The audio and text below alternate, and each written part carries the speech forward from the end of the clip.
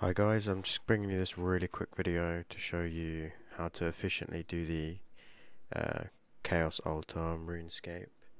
All you want to do is get a Din's Bulwark, or if you can't equip that, a Crystal Shield works fine as well.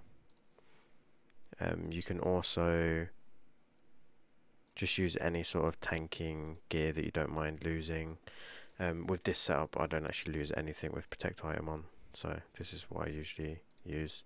You want to use a Burning Amulet if you're not using the Gorok teleports. I mean, it's pretty much exactly the same. I think Gorok's slightly closer. And then you want to get an Enchanted Symbol from the Mage Arena 2 guy. It's the Collodion dude, the blue guy. This helps a lot. You can also use the Locator Orb from Dragon Slayer 2, I think it is, but that's just harder to get back if you die. This is super easy to get back. And then you want to set your spawn to Edgefill, unless you're using PvP worlds. I don't use PvP worlds because so many people use them, and that's where pretty much all the PKs go to the Chaos Altar because everyone uses it for the quick banking. But so all you literally want to do is teleport to Lava Maze. Also, with your Rune Light, definitely use Rune Light. You want to go to your settings, go to the menu entry swapper, and then make tick berry, and then you'll have use rather than berry on your first thing. So you don't have to right click. So then, literally, all you want to do is run over here. Doesn't matter if there's PKs. I mean, if you're fairly high level, you can literally just tank them. Don't even run away. Turn your quick prayers on. I use Piety, May, Protect from Magic, and Protect Item. And then just spam the altar with your bones as fast as you can go. Faster the better, because there's actually no delay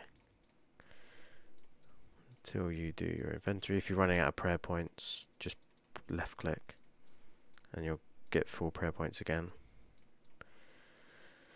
Just keep going, and yeah, if anyone logs in and PKs you, just ignore them.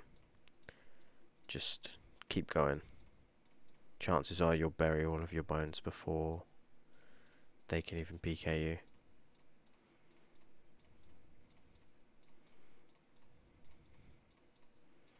And then once you're done, you want to just spam your Locator Orb and spam 1, 2, 3 at the same time, and you'll die literally within a few seconds. Boom, easy as that. Then you spawn back in Edgeville, equip that, go to the bank, make sure you have the withdraw all and the item selected, click once, boom, and then you'll go back and repeat the process over and over again. It's super easy. Even if you get PK'd and you do die, you lose like 60k depending on the bones you use. Even if you use superiors, it's 300k. Chances are, if you're using superiors, you can afford to lose 300k anyway. But yeah, oh, looks like I'm getting PK'd by a team. But like I said, you literally lose nothing, so honestly just don't care.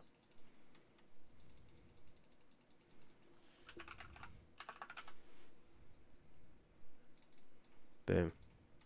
Oh, and if you do die from a PK, you lose your emblem, but all you have to do is go back to the Mage Arena and get it back again. Literally takes like 1 minute, because you can't stack them up. But yeah, anyway, thanks for watching, and subscribe for more.